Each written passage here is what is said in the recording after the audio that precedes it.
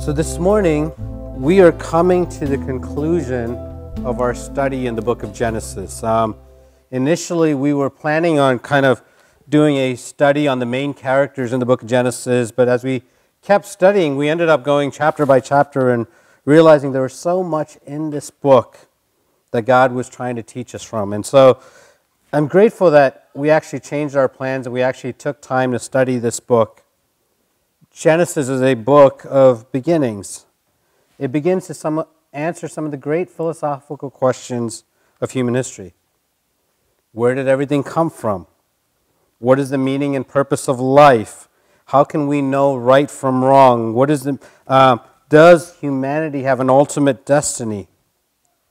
We began this series by studying the life of Adam and creation, and we read about God's act of creation. And Genesis is not a science book. It's not an astrology book. It's not an astronomy book. But it doesn't seek to be a book about how God created everything. It's basically a declaration that God created, that God is the architect and the designer of everything that we see. And so we know where we came from. And because of that, it helps us interpret who we are and where we're going. God created everything out of nothing. You know, if you can believe Genesis 1:1, in the beginning God created the heavens and the earth, if you can believe that, then it's a piece of cake to believe the rest of the Bible story. If you can believe that God could create everything out of nothing, it's simple for us to believe that He was able to walk on water. It's simple for us to believe that He was able to raise the dead. It's simple for us to believe that He will be faithful for our salvation. If we could believe that God created everything out of nothing. In the story of Adam, we saw that we were created in the image of God. That's the only part of creation where God says that about His creation. There is something different, something unique, something precious about each and every human life. We studied our first parents and the story of their sinful rebellion, what we call the fall. We studied about Cain and Abel and then saw God's judgment in the story of Noah. Then we spent several weeks studying the covenant promises of God to Abraham and Isaac and Jacob, and the last 6 or 7 weeks in the life of Joseph. We saw and learned from their successes and from their failures. And when we left off last week, Jacob was getting ready to journey into Egypt to see his son that he thought was dead. And he takes his family, his sons and their wives and his grandkids, a group of about 70 people, and they're beginning this journey from Canaan to Egypt to finally reunite with Joseph. And in our study today, we're going to go through 3 chapters, Genesis 48 through 50, and see the last days of Joseph's life and how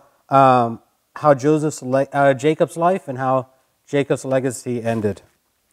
These are fairly short chapters, and what I want to do this morning is basically read through Genesis 48, 49, and 50. They're small chapters, like I said, and we're going to highlight a few things along the way. And I'm going to be honest with you, this week has been nuts for us. So in terms of sermon preparation and stuff, I didn't have a lot of time to prepare, so we're going to read through this, and I'm going to just highlight a few things that kind of stands out, and then I'm going to highlight on one verse that stands out that most of us are familiar with from this passage. So if you have your Bibles, Genesis 48 is where we're going to be.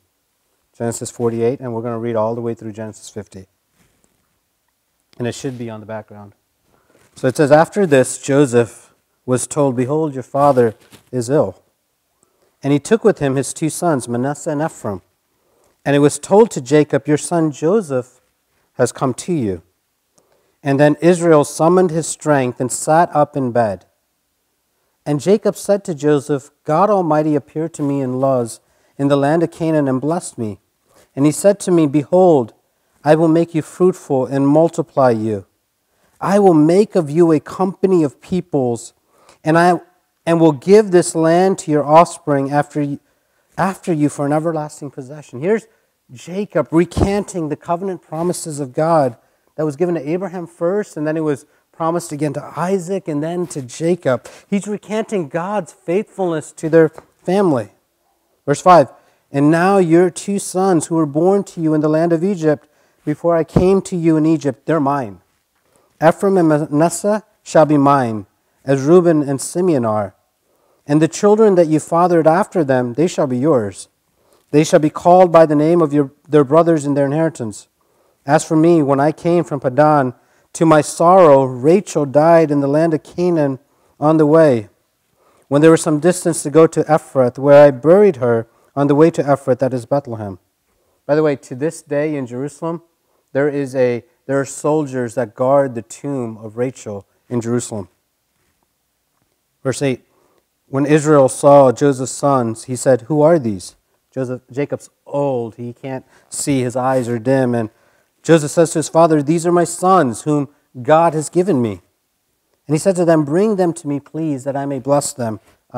You've seen this in the story of Isaac and the other stories. This is important in their heritage, in their history, in their culture, passing the blessing on from one generation to the next. And now, verse 10, the eyes of Israel were dim with age so that he could not see.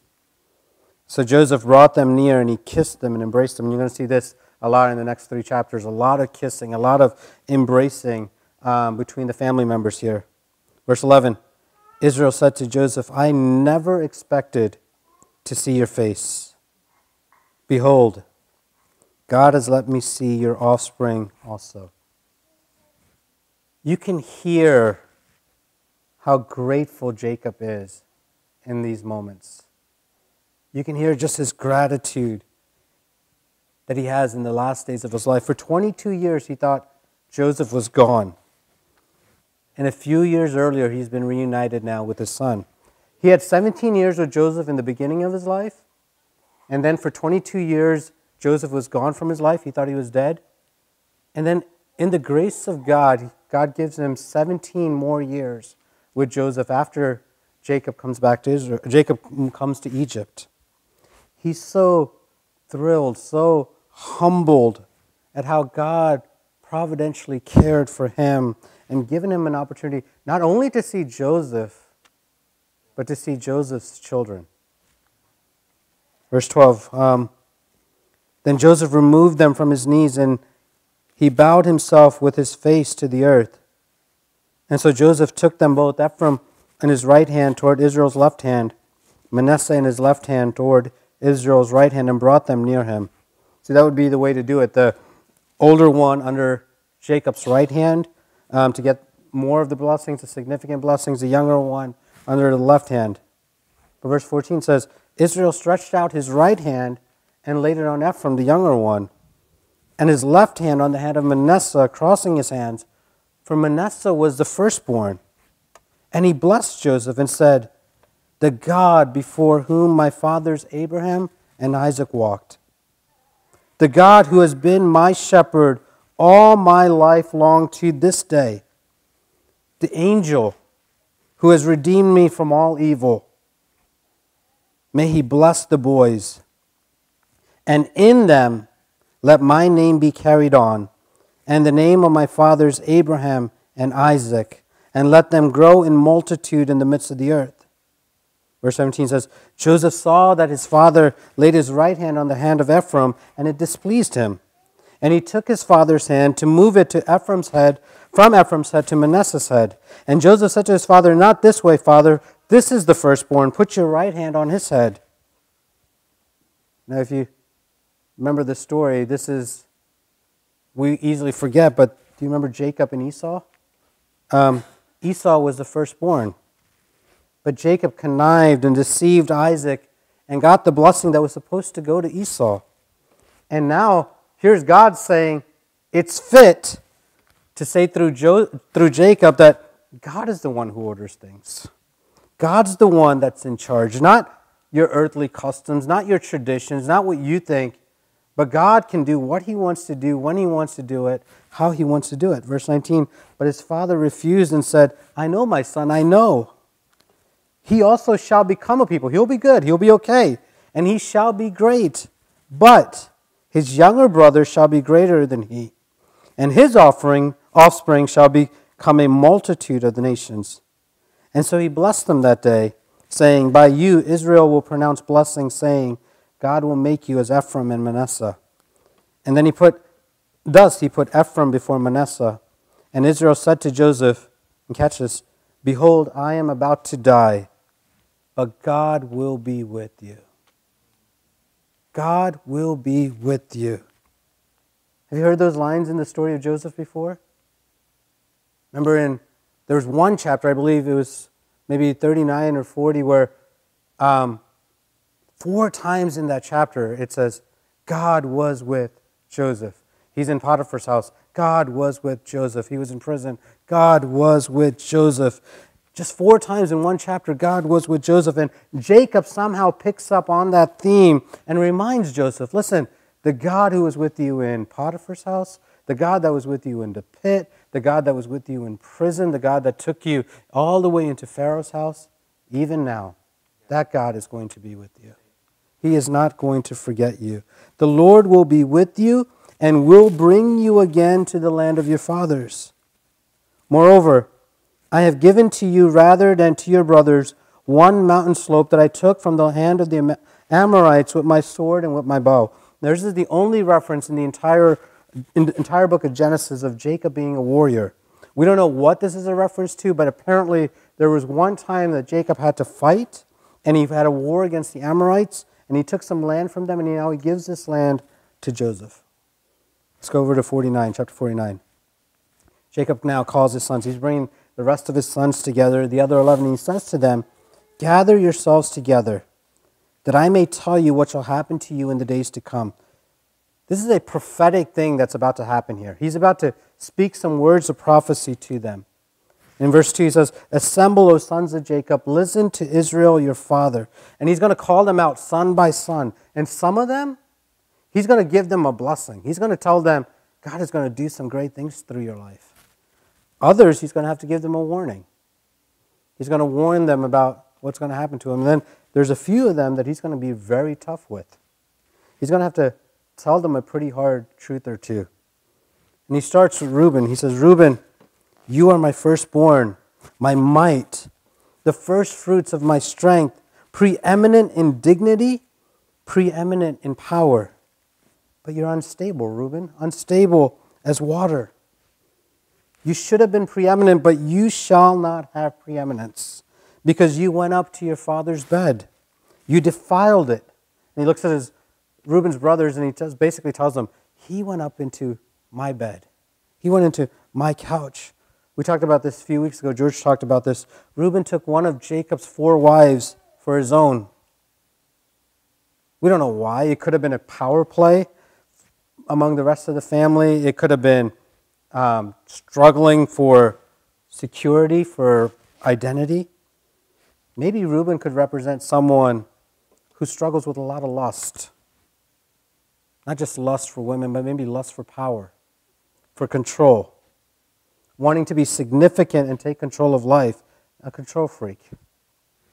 And so Reuben loses blessings. He just basically says, you should have received all the blessings, but instead of trusting God and trusting that God will take care of your life, you decide to take matters into your hands, you lost it all. You get nothing. You should have been preeminent, but you lose it. And then he goes into Simon and Levi. Verse 5, Simon and Levi are brothers. Weapons of violence are their swords. You remember, their sister Dinah was raped. And these two went after their perpetrators. But they didn't just go after the guilty party. They went and murdered an entire village of people. It was a disappropriate amount in how they responded. One person committed a crime, they killed an entire group of people. Verse 6, let my soul come not into their counsel. O my glory, be not joined in their company. For in their anger they killed men, and in their willfulness they hamstrung oxen. They didn't care. In their anger, they killed anything that was breathing. Men, animals, whatever. They were just angry. Great rage. Anger controlled their lives. And in their anger, they lost the blessings they should have gotten. It speaks volumes of how we need to be careful with how we live our lives. Lust can destroy us. Anger can destroy us. Verse 7 says, "Cursed be their anger, for it is fierce, and their wrath, for it is cruel. I will divide them in Jacob and scatter them in Israel." And that's exactly what happens. The whole tribe of Simeon will be absorbed into the tribe of Judah. Levi becomes a priestly line, and they never get any land. They get little cities here and there, but they get no portion of land for them. They lose their blessing. Verse 8, "Judah, your brothers shall praise you. Your hand shall be on the neck of your enemies. Your father's son shall bow before you. Judah is a lion's cub. From my prey, my son, you have gone up. He stooped down. He crouched as a lion and as a lioness. Who dares rouse him? The scepter shall not depart from Judah, nor the ruler's staff from between his feet, until tribute comes to him, and to him shall be the obedience of the people." Judah ends up being the kingly line of the nation of Israel. The royal line of David comes through Judah. And a lot of commentators think that that phrase, "a tribute comes to him," is actually talking about Jesus, who actually comes from the tribe of Judah himself. Verse 11, "Binding his foal to the vine and his donkey's colt to the choice vine. He has washed his garments in wine and his vesture in the blood of grapes. His eyes are darker than wine and his teeth whiter than milk. Zebulun shall dwell at the shores of the sea. They become fishermen. They shall become a haven for ships, and his borders shall be at Sidon. Issachar is a strong donkey, crouching between the sheepfolds. He saw that a resting place was good, that the land was pleasant, so he bowed his shoulder to bear and becomes a servant of forced labor." So basically, Issachar becomes a workaholic. He's someone that doesn't know when to take rest. He's constantly working long days, long hours. And Jacob doesn't say anything good about that. He doesn't say, "Hey, that's a good thing." He doesn't promise blessings on that. See, some of us think that we should just work, and even God rested, right? I mean, there's rest that's required, that's necessary. Rest is a good thing. "Dan shall judge his people as one of the tribes of Israel." Samson comes from the tribe of Dan. "Dan shall be a serpent in a way, a viper by the path that bites the horse's heels so that his riders fall backward." And in verse 18, in the middle of all of these blessings to his children, he just bursts out in praise. He says, "I wait for your salvation, O God." In the middle of all of this prophetic words, Jacob just bursts out in praise to God. He's thinking of his sons and his grandsons and what God is going to do through them and how God is going to be faithful to his promises. And all of a sudden he just bursts out and says, "God, I praise you. I worship you. I'm not going to see it, but because I know you're alive and you're working and you're moving, what you promised will come to fruition." Here's Jacob in a foreign land, not in the land that was promised to him. And he's praising God because he knows that God is faithful to take care of him. How many times in our lives when we think everything goes wrong, how hard is it for us to be able to say, "God, in the midst of this, I praise you because my life is in your hands. I belong to you. I know that you have what's good for me at heart and you will take care of me. And so even though the situation right now sucks, you are good and faithful and I will praise you for it."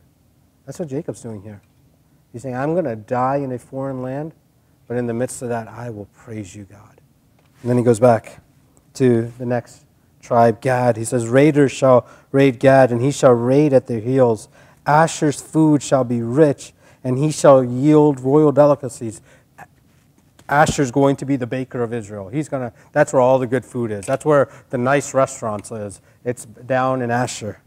"Naphtali is a doe let loose that bears beautiful fawns." And then he goes into this prophetic word about Joseph. "Joseph is a fruitful bow by a spring. His branches run over the wall. The archers bitterly attacked him, shot at him, harassed him severely, and yet his bow remained unmoved. His arms were made agile by the mighty hands of the mighty one of Jacob. From there is the shepherd, the stone of Israel.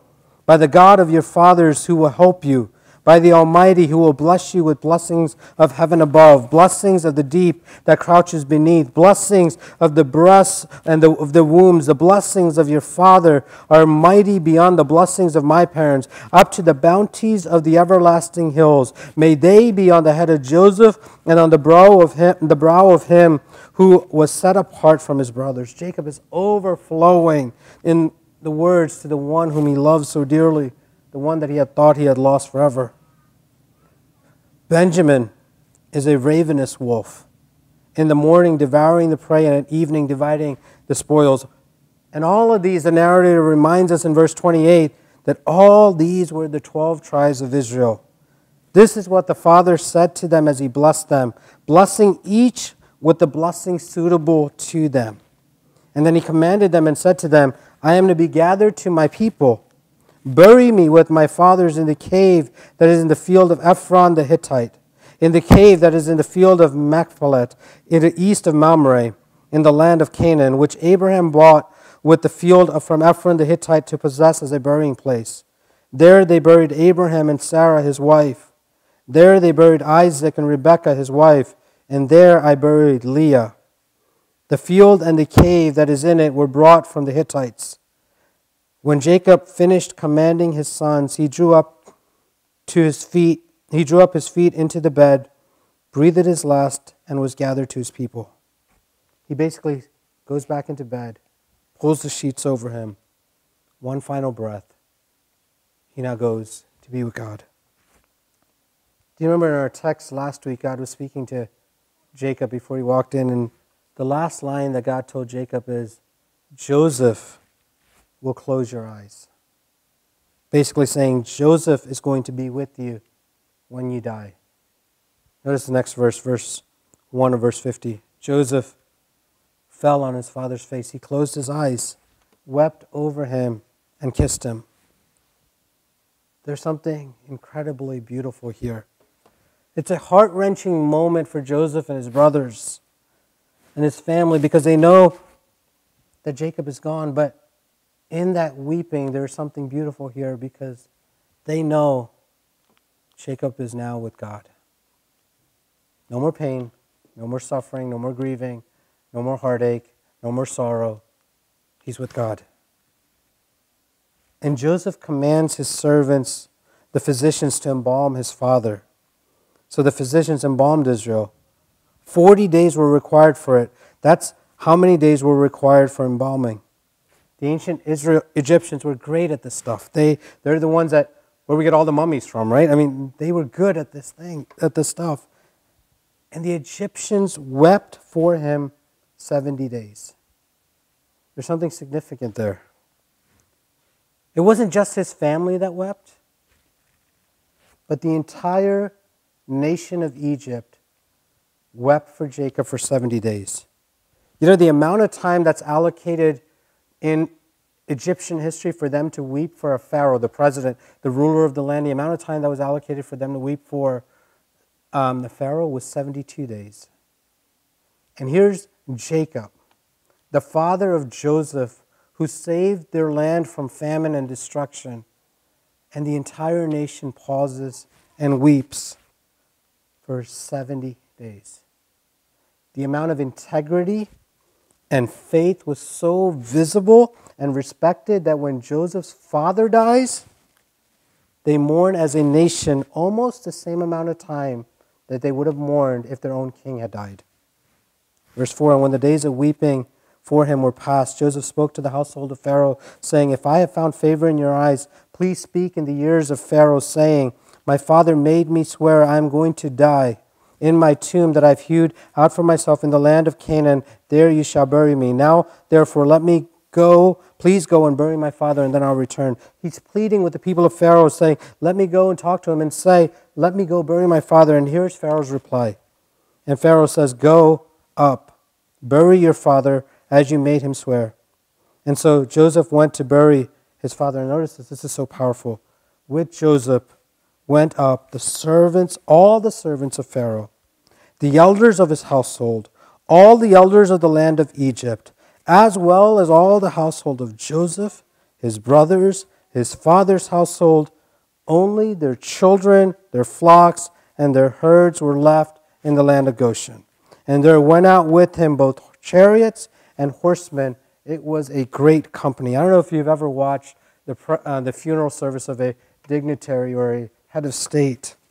There's a lot of pomp and there's a lot of festivities that happen in that funeral service. And regardless of what side of the political aisle you're on, you're there. And this is what's happening. This is like that. Soldiers, chariots, people from Pharaoh's house and Joseph's house and all of Egypt. Huge display of how much they're respected. Verse 10. And they come to the threshing folds of Atad, which is beyond Jordan. They lamented there with a very great and grievous lamentation. And he made mourning for his father 7 days. And when the inhabitants of the land, the Canaanites, saw the mourning on the threshing fold of Atad, they said, "This is a grievous mourning by the Egyptians." Therefore that place has been called Abel Mizraim. It is beyond the Jordan. And thus his sons did for Jacob as he commanded them. His sons carried him to the land of Canaan, buried him in the cave of the field of Machpelah to the east of Mamre, which Abraham brought with the field from Ephron the Hittite to possess as a burying place. And after he buried his father, Joseph returned to Egypt with his brothers and all who had gone up with him to bury his father. Verse 15, and when Joseph's brothers saw that their father was dead, they said, "It may be that Joseph will hate us and pay us back for the evil that he did to us." These brothers are living in fear. They think that Jacob was the buffer, that because Jacob was alive, they're okay. But now Jacob's gone and the wrath of Joseph is going to fall on him. And so they send this message to Joseph saying, "Your father gave this command before he died. Say to Joseph, please forgive the transgression of your brothers and their sin because they did evil to you. Now please forgive the transgressions of the servants of the God, your father." And here's Joseph's reply. Joseph wept when they spoke to him. Why would he do that? Why would he weep? Why would he cry? Because he's tried so hard, so many times, on so many occasions, to be gracious to them, to show them that he trusted in God more than he trusted in them or feared them. And here they are, one more time, not believing his love for them. One more time, living in fear. And I read that and it reminds me of my own walk with God. How I often can't simply believe that he could be gracious to me. That God ultimately has my good in mind. And so what I do is I try to manipulate the situation myself. You ever do that? That sometimes grace is just too good to be true. That sometimes you think that with everyone else you've got to earn it, and so with God you also have to show him how good you are, how hard you pray, how hard you work, how well you go to church, how well you give your tithes. And so if you do that, then God has to be forgiving and accepting of you. That grace might be just a little too good to be true. Can I tell you something? It is too good to be true. It's beautiful. And yet that's what makes our faith different from every other religion in the world. Grace. You can't earn it. It's a free gift that God gives to us. But it's sometimes hard for us to understand, sometimes hard for us to wrap our heads around. And so here they are standing before Joseph again, and his brothers come and they fall down before him and they say, "Behold, we're your servants." And Joseph says, "Do not fear. Do not fear."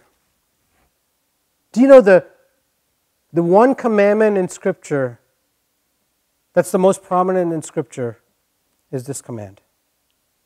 Do not fear.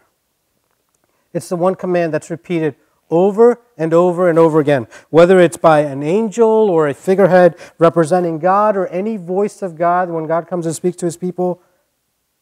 Do not fear. Don't be afraid. You listen to some people and you think that the most often repeated phrase is, thou shalt not drink, thou shalt not smoke, thou shalt not chew, or go with girls that do. But that's not the case. The most often repeated command in Scripture to us as followers of Jesus is don't be afraid. I got you. I'm in control of your life. See, that tells you what the God of the Bible wants from you. That we shouldn't cower in fear through life. That we should have a healthy fear of God and not have an unhealthy fear of life and circumstances and people around us. Don't fear. And then he says, am I in the place of God? Am I God that I should punish you?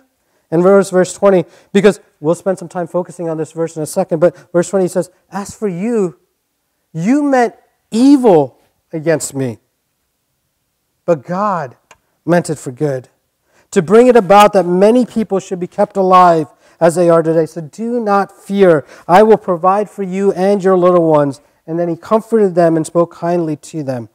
Let me finish. Joseph remained in Egypt, and he and his father's house. Joseph lived 110 years. He was 56 years old when Jacob died. He lives for 54 more years. And Joseph saw Ephraim's children of the third generation. The children also of Machir, the son of Manasseh, were counted as Joseph's own. He gets to see his children, his grandchildren, and even his great-grandchildren. And Joseph says to his brothers, I'm about to die. The God will visit you and bring you out of this land to the land that he swore to Abraham, to Isaac, and to Jacob. And Jacob made the sons of Israel swear, saying, God will surely visit you. You shall carry my bones from here. And this will happen 400 years later in the book of Exodus. And so Joseph dies, being 110 years old. They embalmed him, and they put him in a coffin in Egypt. And the book of Genesis ends. I don't know, when I read that, I'm like, that's it? This is how the story ends? There's no big Hollywood ending in Genesis. See, Genesis is just a book of beginnings. It's not a book of conclusions. It's not the end. It's designed to make you kind of lean in to find out what's next. What happens to that coffin in Egypt?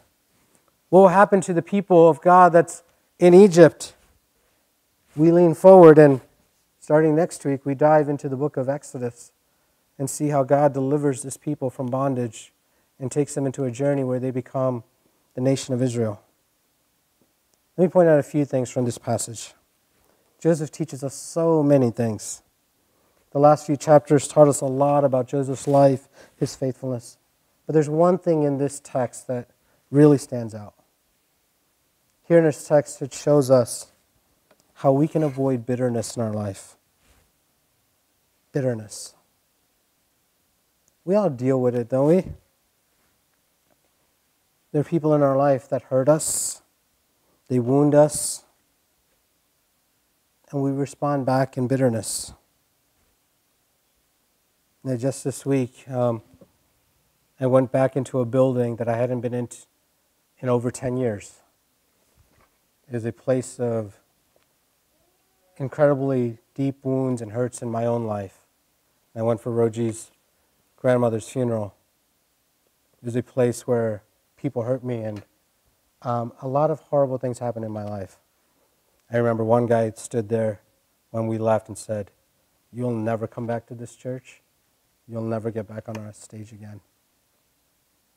And as I sat there and I realized that I thought I didn't deal with it, I thought I'd forgotten it, and I realized, man, there's a lot of bitterness in me about what happened here. As I walked on stage to give a message, this verse kept coming to my mind. You meant it for evil, but God meant it for good. You meant it for evil, but God meant it for good. And in that moment, my heart was overwhelmed that in the midst of pain and hardship, I couldn't see at that moment what God was doing, but here I am 10 years later, I can look back and say, man, God, if I hadn't gone through that, this morning I wouldn't be standing here doing what I'm doing. You meant it for evil, but God meant it for good. How do we avoid bitterness? See, some of you are dealing with life circumstances that maybe didn't turn out the way you would please. Maybe you have people in your life that can continue to rub you the wrong way, and you see that your heart is getting cold toward them. How do you keep your heart from getting cold and bitter?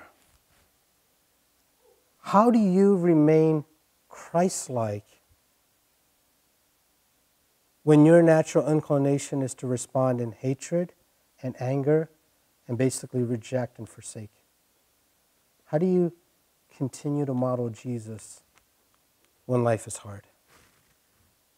Joseph's story teaches us a lot about that. Joseph started pretty tough. He's like, you're all going to go and bow before me, and I'm going to be the ruler over all of you.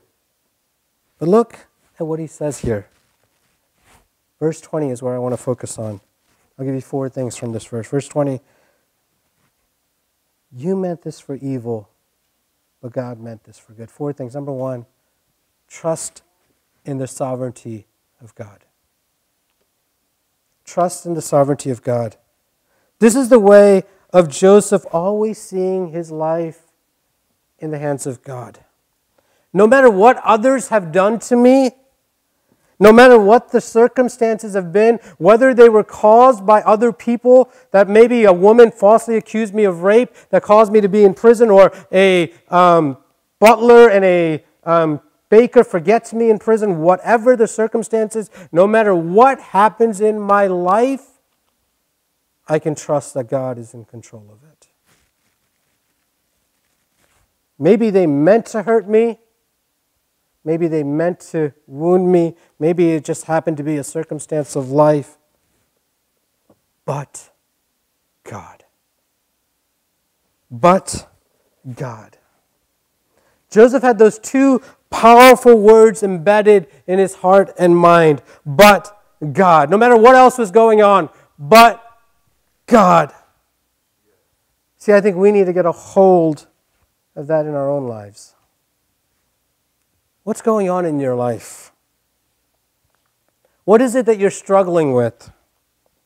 What is it that you have given up praying about? What is it that you've been disappointed by? Who is it that you've been disappointed by? Where is it that you are so exhausted that the words of Joseph speak to you, but God?